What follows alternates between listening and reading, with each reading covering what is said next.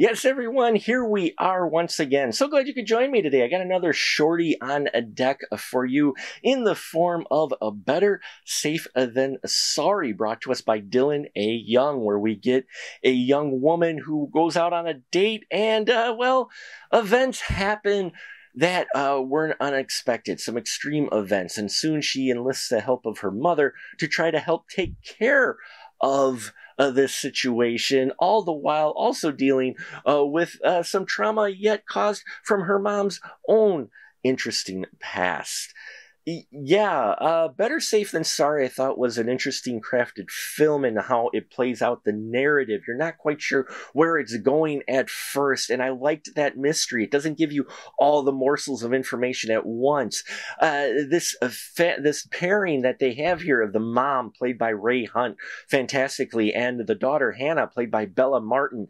You felt like their mom and daughter, and it just felt like this history between them. The way these two play off each other, they don't come out fully and say, all the details of what had happened in the mom's past, but they do give you morsels here and there, and with their performance, you realize just how serious it is.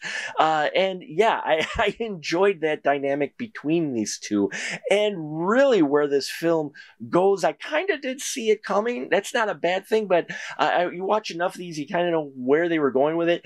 What I didn't expect was what sparked the events of this dark evening, and that was surprising and a bit brutal.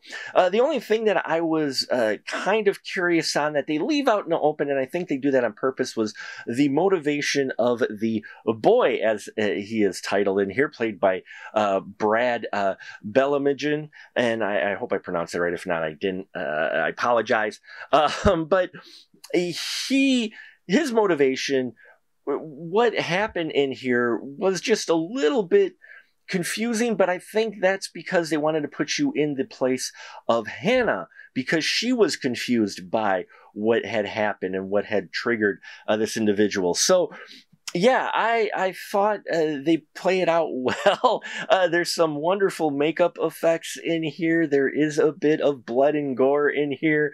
I wanted to see more with these two, for sure. There's far more story between Hannah and her mother, and it was something that left me wanting more, which is always great in a short film like this. So there you have it. Better Safe Than Sorry. A very interesting film that takes a few twists, covers a couple of dark subjects, and will leave you probably wanting more. Thank you so much for watching. I appreciate every single one of you. Check out our Patreon if you haven't already. Subscribe here with the bells, thumbs, whistles, and all that. I thank you, one and all, for sticking with us for so many years. We're not going to slow down at all, and I hope you don't either. So thank you so much. Until next time, remember, keep that ticket stub.